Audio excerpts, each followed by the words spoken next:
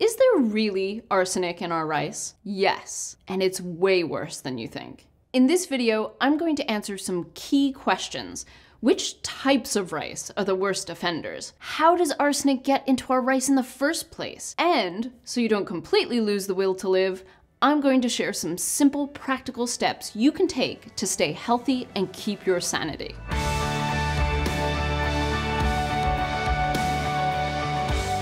Okay, lovely people, what's the first thing you think of when you hear the word arsenic? Poison, right? Because arsenic is the stuff that was used in rat poison for decades. And chemical warfare, and Agatha Christie novels, a colorless, odorless, tasteless Group 1 carcinogen used to assassinate people and pests. And it's been used in agricultural pesticides and herbicides. Even though it's now disappeared from common use, the footprint of all that arsenic still remains in our environment, contaminating our soil and water and rice. Yes, rice has far higher levels of arsenic than other foods.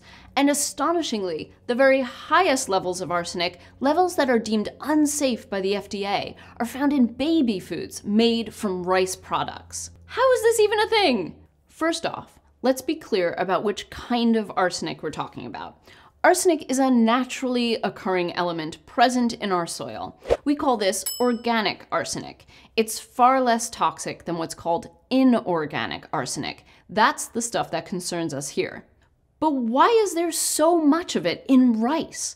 Well, most of the world's rice is grown in flooded paddies, which makes it particularly prone to absorbing arsenic, around 10 times more than other cereals.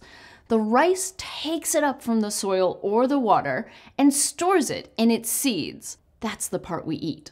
Quick side note, flooded rice fields cause all kinds of crazy, like producing immense amounts of harmful greenhouse gases.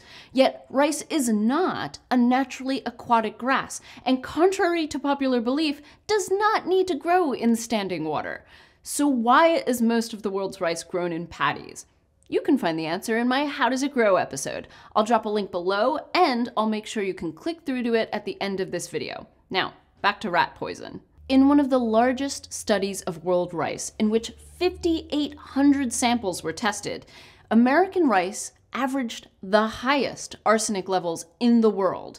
And that's because most of our rice is grown on former cotton fields, where, you guessed it, arsenic was used extensively.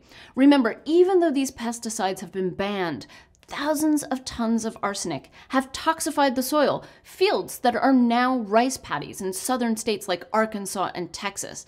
In fact, the varieties they grow are selected for their tolerance of arsenic. The good news, or at least the better news, is that California-grown rice is not tainted by that cotton industry legacy. The arsenic level in their samples were found to be comparable with the rest of the world. So now you're thinking, okay, so if I eat organic rice, I'm safe, right? Sorry. Organic farming practices will keep a lot of other chemicals out of your rice. But remember, the arsenic from former farming practices is still there in our soil and water. Oh, what about brown rice? Everyone knows brown rice is healthier.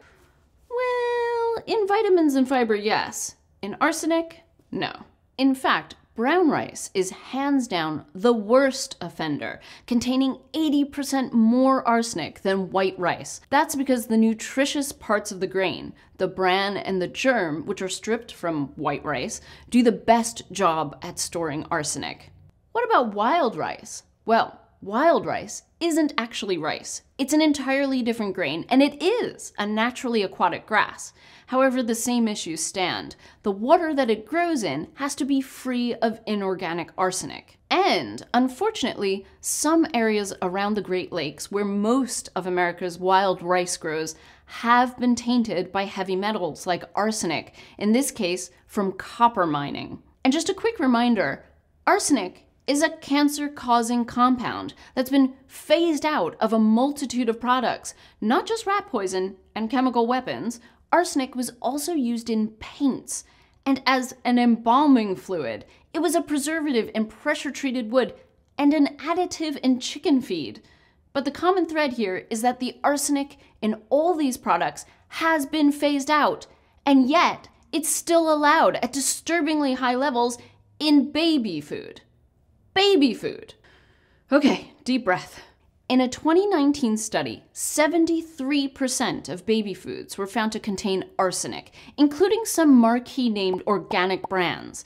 According to tests by Consumer Reports, which for years has been calling on the Food and Drug Administration to set stricter limits, arsenic levels in infant rice cereals are many times higher than other cereal foods like oatmeal. And so in 2020, the FDA finally proposed its long-delayed guidance on heavy metals in baby foods. But it's just guidance. It's simply recommended, not required by the only agency in this country that's in charge of keeping our food safe. Okay, so to wrap up, here are 4 things you can do to at least minimize your arsenic intake. 1. Rinse your rice. Several times. This may be the most important thing you can do to cut the arsenic in your rice. My family eats basmati like it's going out of style, but we always give it at least 3 rinses before cooking. 2, make sure to boil your rice in plenty of water and then discard the water. Think of it like boiling pasta.